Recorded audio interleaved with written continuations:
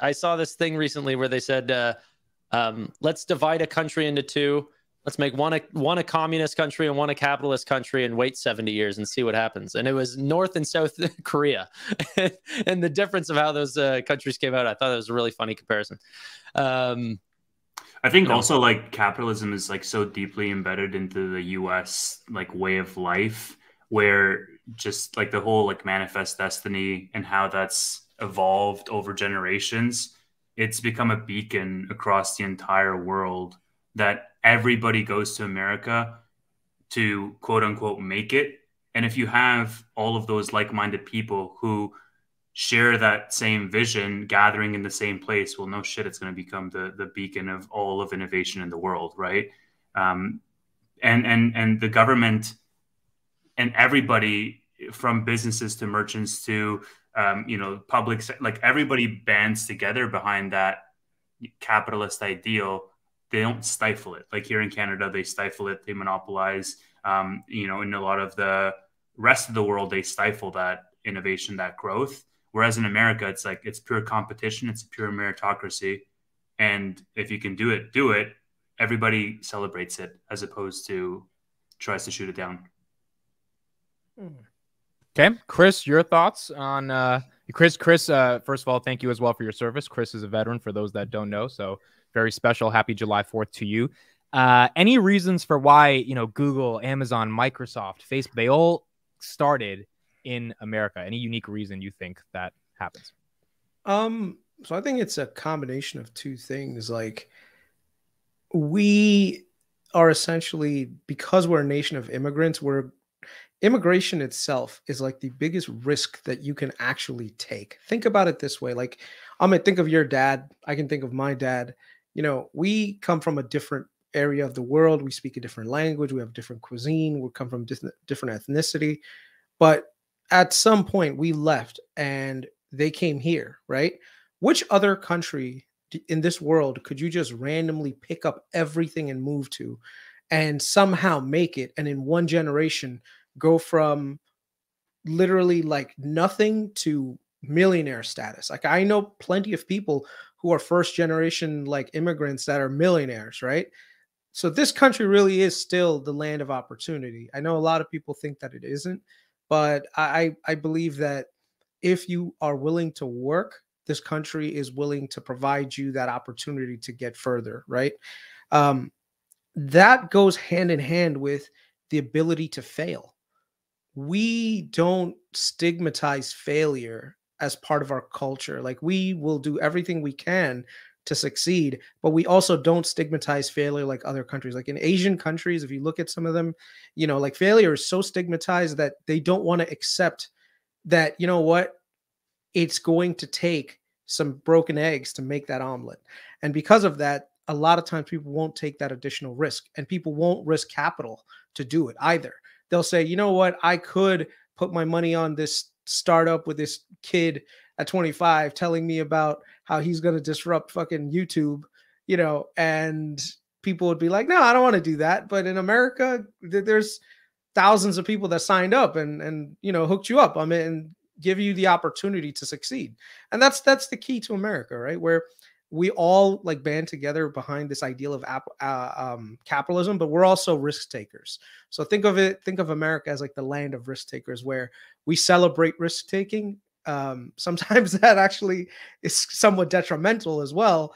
But if you don't put in the effort, you'll never see where you end up going, right? So if you look at like most of the founders of Google and like Google, Sergey Brin, Larry Page, I think Sergey was a first generation immigrant from Ukraine or Russia, formerly of the Soviet Union. You look at Jeff Bezos. Jeff Bezos was, I think, adopted by parents from I think he was actually Lebanese or something like that. Steve Jobs, same thing. A lot of times there's a certain grit that comes with being a first generation immigrant that's just on another level. And then every so often, every generation, pays its dues and pushes their kids forward, and it ends up becoming like this never ending cycle of innovation.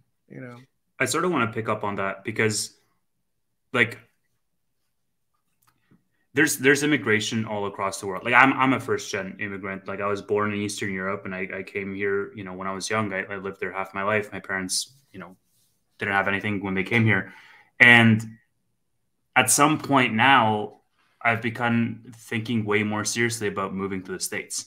You know, I talked to Tanner a little bit about this. I've talked to my friends about this, and it's interesting that you mentioned it, Kris, because a lot of these executives, a lot of the people in the tech space, a lot of these people who quote unquote make it, they're all like immigrants essentially, and a lot of them are first gen immigrants.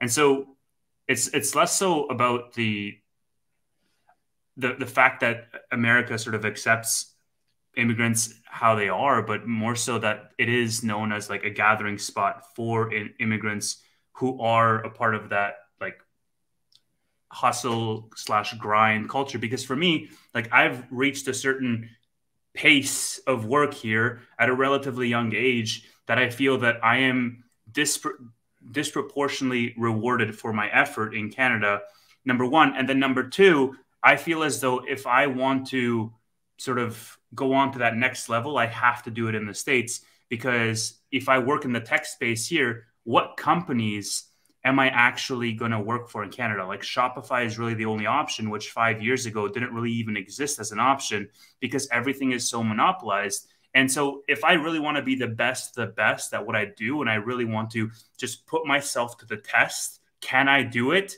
America is really seen as the big leagues because it gathers people from all over the world, right? And so that is a self-fulfilling prophecy. It's a virtuous cycle of the larger that community grows, the larger it's going to keep growing because it's now world-renowned for that. It has that in its reputation.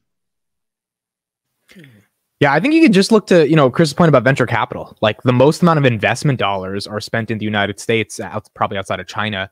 Billions of dollars on these crazy ideas, and for every 1,000 that fail, you get the Instagram, you get the Facebook, you get the Palantir that's from the government that invests in it, and like you get some innovative companies. So I guess here's the new question: do you think the American dream is still alive, and people can take an idea, whether it's a liquor store or a $1 billion potential startup, and actually achieve it in America? Absolutely, I think that's still.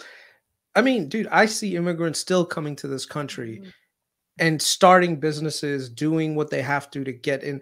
I mean, certain communities, they help each other. And that's the thing about, like, depending on which community you come from, your community tends to have like an inroad into a certain sector, and then they kind of just like show you the ropes, and then you go to the next level, you know, and it's just one of those things that, like, if you really are willing to work your butt off, you can do it. Like I go to this Mexican hole in the wall restaurant in Brooklyn. Okay. Wait, This hold on. lady- Like a glory hole? No, not like a glory hole. Jeez, man. And whatever. Mexican glory hole.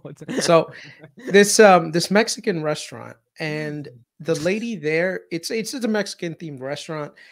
I remember when I first moved to the neighborhood, she had just started like releasing the space, whatever.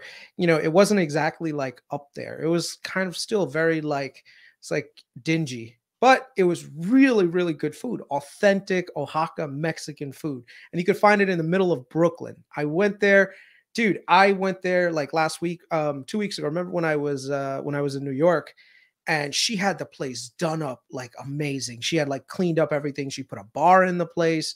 Like there was like what do you call it? Like soccer games on the side and everything. And she was just literally an entrepreneur, right? She spoke much better English now than she did when she first moved in. When she first moved in, I would have to like show her on like the menu, like this is what I wanted, right? And she would just be like, okay, yes, but basic, very basic, no like super English. And this time it was like, hey, you know, how are you? Blah, blah, blah. Like, sure, I'll get you this. And they have this one green sauce, bro. I swear to God, next time you're in Brooklyn, I'm gonna take you. But it's awesome. And the thing is, like, that is the thing about America. Like, if you are willing to come here, put in the time, put in the effort, and really like dig deep, you can build yourself up. She's built herself a successful restaurant, and she was telling me that she's actually looking to expand and buy another place in Queens, right? And then redo it using the same things that she learned here. I'm sure that her kid, I remember her kid used to actually sit at the restaurant in the afternoon reading. Her kid is in Colombia right now. You know, imagine that. Like you go from one side where someone just came here, started a business, and now their kid is probably going to be a doctor, lawyer, engineer, something else, like super, super up there, you know. And this is what America's all about. Like even me, like my dad, when he first came here, he worked at 7-Eleven. I know that sounds like pretty stereotypical, but there's a lot of immigrant groups that when they first get here, that's their only avenue of getting into employment, which is working in a convenience store, working in a fast food environment. And my dad was actually, he had a master's in chemistry in India. But one of the things is at the time it was tough pickings for jobs. He knew English because he was really good with it, but he wasn't like enough to the point he didn't have enough connections.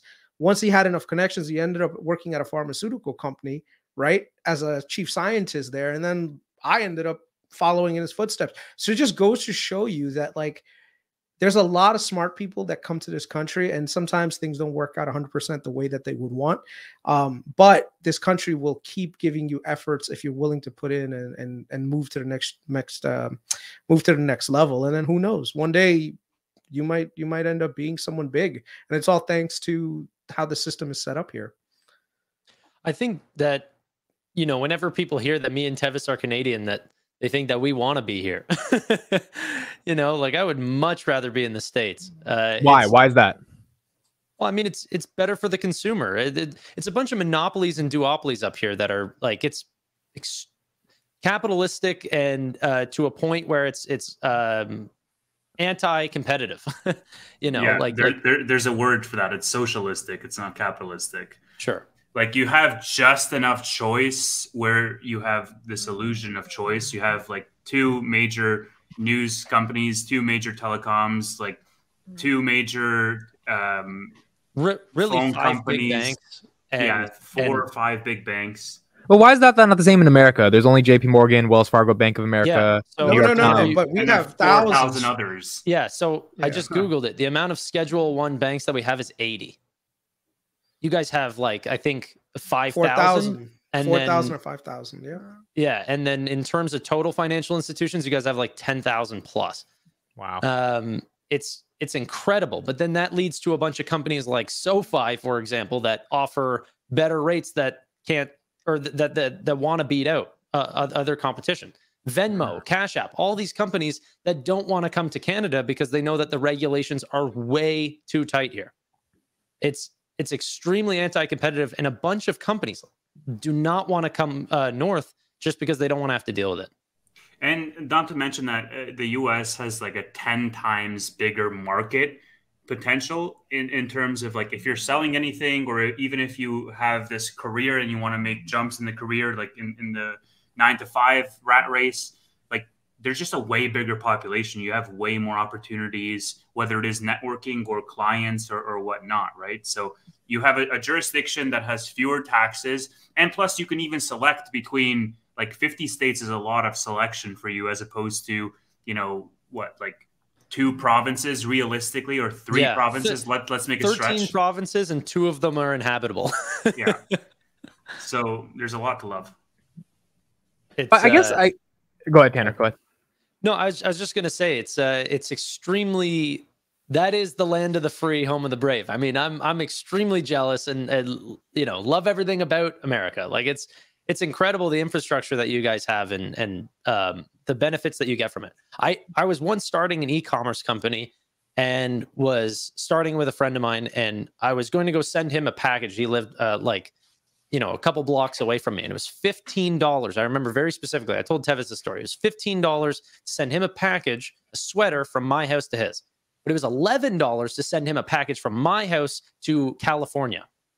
So from Ontario to California, it's halfway across the world. And yet, you know, to go down this street was much more expensive. This is the type of infrastructure that we have. It's terrible. Yeah, you know, it's incredibly interesting. They're no different. Sorry, go ahead. Yeah, I was going to say my dad is a little bit similar to Chris. I mean, he had a liquor store for a while and then ended up buying a rental property. And You know, he really came to America with same thing with my mom. My mom graduated like the Harvard of India. And when she came to America, she had to work at Walgreens because they were like, we don't give a fuck about that degree. And she had to like redo her education and all that stuff. So I guess the question is this now. Like, I want everyone to give one answer that's hopefully a little different from the other. Why do you think America has the incentives and the structures to promote all of this good stuff? Like, why isn't Canada doing it? Why isn't France doing it? Why isn't Israel? And by the way, Israel's doing a great job, but why isn't Israel as big as well? Like, why aren't people migrating from, you could call them third world nations, and saying, I want to go to Israel, I want to go to Canada? Why are they saying, I want to go to America in particular, to actually think they have this perception of, you know, becoming rich and living the dream? So, well, go ahead. No, I was going to say, well, first of all, I think a lot more countries are opening themselves up to certain levels of immigration. Like Canada, for the most part, has been a lot more welcoming to immigrant groups than other countries have, like, in comparison. I mean, they're still not like the United States, you know, where we are literally like, hey, come on in, to a certain degree, especially if you are educated and you have like a professional you really need.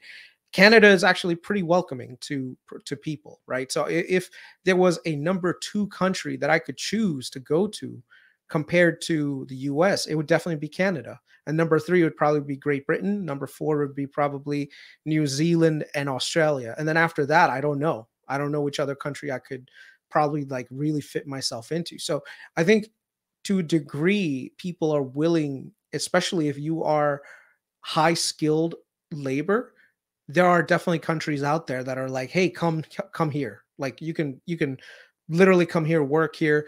The difference though is that you will never truly feel like you're part of the culture that you do in America. Like I when I see people, I don't see like, oh, that guy's a white American, that guy's an Indian American, that guy's a black American. Like this, even though that's what a lot of times the media, and that's what I hate about the media, that they try to portray America as this like hegemonist like population. Like, no, dude, we all are American. Like when we go internationally, people still say like, oh, look at these goddamn fucking fat Americans over here, right? Regardless whether you're black, white, Chinese, whatever. Like when you're an American, people recognize you as an American, you know, and huh?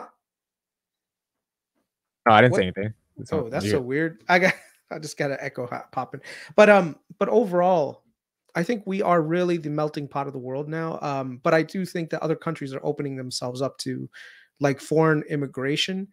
The only thing that I honestly, this is the one thing that I would say that is a negative to me, is that you cannot have unlimited mass migration into the country for one reason and one reason alone.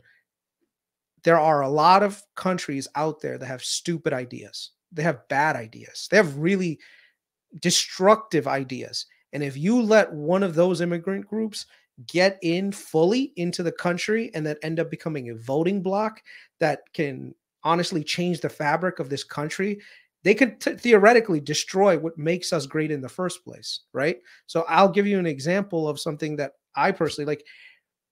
There are people in the Middle East that believe that gay people should not exist and we should throw them off buildings, right? Yeah. I'm sure majority of the people don't necessarily believe that, but if you let in a lot of people with that same belief all at one time, and now all of a sudden you're like, you know what? Maybe we should start persecuting gay people. That is not what we do in America. And the thing is, though, if you let in a certain amount of people of that background, over time, their views evolve. They grow, you know, they become a little bit better, and they understand that, hey, you know what? Maybe the way that we were doing things are freaking backward. Like even when it comes to like Indian people, like we had a caste system for the longest time. I think the caste system's fucking bullshit. I think it's the worst thing that's ever been created. So if you let a whole bunch of Indian people in, they're still going to subdivide themselves into their castes. And now it's okay. It's just a practice that you just have to accept. And it's like, no, like we need to evolve past that.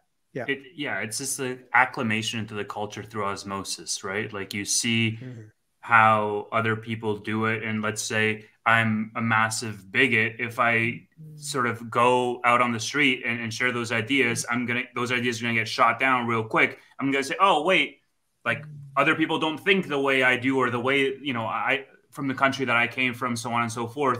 And over time, you sort of become more educated on how that society thinks. But it's also destabilizing from more than just the, like, let's say political climate or voting blocks. It's also destabilizing from like a socioeconomic perspective as well. Like, think of it, if you're going to scale a company too, right? I mean, we have it right now in our company where we want to ramp up our engineering team, and our CEO is saying, okay, like, let's double them in a year. And I'm saying, well, it's a little bit difficult for us to do that because there's infrastructures that are going to break into that chain. And so you have to scale as fast as you can without breaking those infrastructures. So mass immigration as well would just fundamentally tear a couple of the underlying infrastructures that the culture has set up if done too quickly, right? I think let's get dicey with this. Let's go to this comment. Sorry, dudes. It looks like your right-wing Americans are already persecuting gays from New Zealand. It's horrifying. You know, it's interesting, this type of comment, because I wonder, like, what is the response then to what they're doing with Sharia law in fucking Afghanistan being gay? Well, first of all, even among the most hardcore right-wing people here in the U.S., being gay is a lot more accepted than people think. I think what it is when it's overtly like sexualizing children is where a lot of people take a stand. Correct. Right. And some of those things are okay to take a stand against. Like, dude, there's a certain level of decency that you have to apply. Even among gay people, there is a crowd that's saying, look, we don't identify with these people trying to sexualize children. At that point, you're a fucking pedophile. All right. 100%. I agree. So even among the groups that are like that. Now, I get that some people outside of our country want to look from the outside and judge us, be like, look, you have this one group that hates gay people. Bro, I'm sure that there's a bunch of people in New Zealand that fucking hate everyone too. Okay. You don't get to the point where it's like, hey, one day you just wake up and racism is completely gone. Homophobia is completely gone. Transphobia is completely gone. That's not how countries work. That's not how societies work. It's something that gradually over time, people evolve their ideas and thoughts. Even if you go back 30 years, you had Joe Biden saying, hey, I think marriage should be between a man and a woman. 30 years later, everyone changed their mind saying, you know what? Who cares if gay people get married? It's a lot more acceptable now. By the way, you want to know when gay marriage was legalized in New Zealand? So that's such a progressive state or country. 2013. When? In America, it was 2015. So it's not like they've been doing this since the 90s. They had to figure this shit out as well. And, you know, it takes time for every nation. But it's better than fucking being stoned to death in Iran because you're gay, right? Yeah. And there are countries in this world right now that it's actually illegal to be gay, you know, which is Kenya. Like, you can't be fucking gay in Kenya. Like, yeah. No, I think it's a big deal. I think go ahead, Chris. No, I'm saying it's like, I think what it is no one has the right to say we're better than you because we did something progressive sooner than you did or later than you did. Look, we're a country of 300 million people. Okay. We're not some island in the far off Pacific, like, that's able to like agree on something so quickly. Try to get 300 million people to agree on something, majority of them to agree on something. It's not fucking easy. But yet the US is the country that's able to do it. You know? No, I agree. I think as I've gotten older, I've started, you know, when I was I think I've said this many times publicly. In 2015, I was ready to vote for Bernie Sanders, right? And I was like all in on that. And you get older and you're just like, man, this is not this idea of collective control over determining the power of the individual. It's not the right ideology. It is like it is a bad totalitarian way of thinking of the world. We should value the individual. So the Supreme Court decision about the wedding designer who the Supreme Court ruled 6-3 that doesn't want to help gay people or design for gay people. Same thing with like the cake and gay people a couple years ago. One can look at that and be like, that's persecution against gay people. Another perspective is like, well, wait a second. That person has a unique religious freedom that the Supreme Court is recognizing that they are valuing over this type of you have to serve these people, right, over the collective. And then there's other wedding designers that will happily work for you if you're gay, if you don't like that person, right? But why force that? So there's just such a nuance to it. But the fact is, in America, we can have that debate. And I think that's what's the most important thing. And it cuts both ways. Like, what if you're a tailor and someone comes to you and says, hey, I want you to draw up a Nazi uniform for me?